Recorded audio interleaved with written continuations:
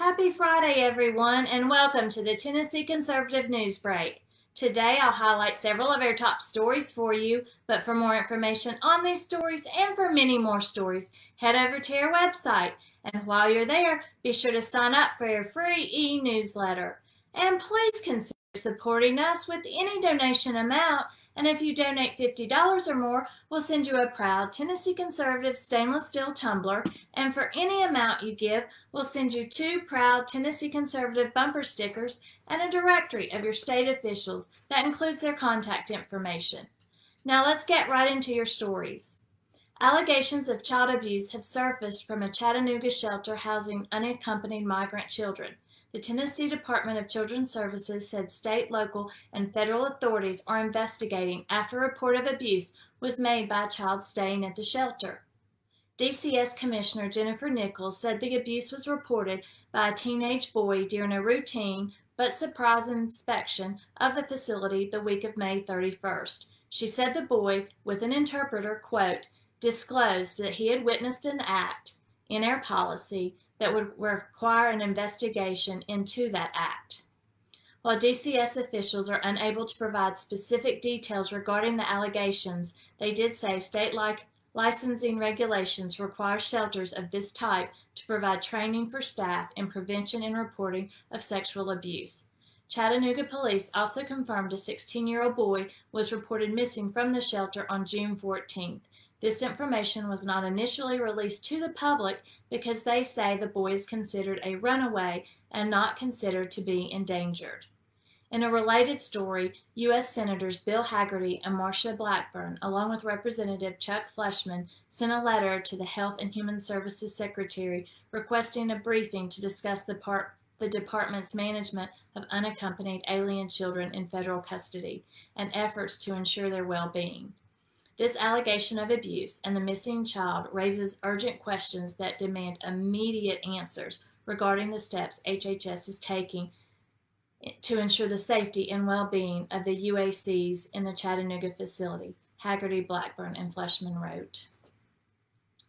Also in Chattanooga area news, Planned Parenthood, the nation's largest abortion provider, recently hired 2 new staff members for the Chattanooga area. According to Planned Parenthood, the expansion will not include clinical services and instead focus on the group's mission, quote, to provide comprehensive education and advocacy around sexual and reproductive rights. The Greater Chattanooga Right to Life organization states that Planned Parenthood's, their quote, greatest source of profit in their entire business model is built around maximizing their abortion business, including introducing themselves into a community with sex education programs. They have opposed every parental consent law across the nation, laws that would make sure parents know if their daughter is undergoing an abortion.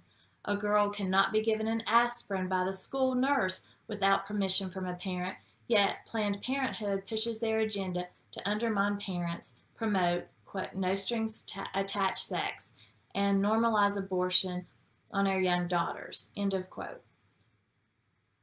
Greater Chattanooga currently has a petition against Planned Parenthood's expansion in Chattanooga, and Calvary Chapel Chattanooga is hosting a petition to be presented directly to the Hamilton County School Board.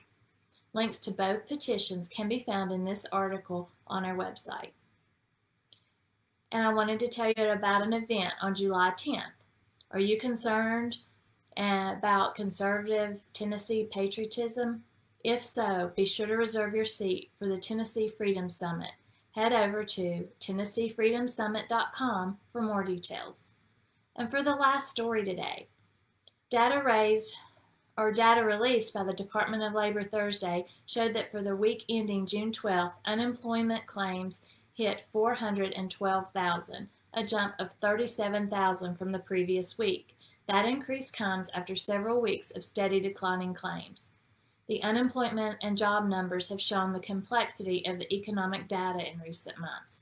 Some indicators show growth, but there is also simultaneous rise in inflation and joblessness.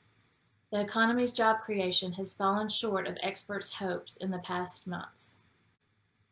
That's it for your news today, but for more information on the topics I covered and for many more stories we're working on, visit our website. And while you're there, don't forget to subscribe to our free e-newsletter.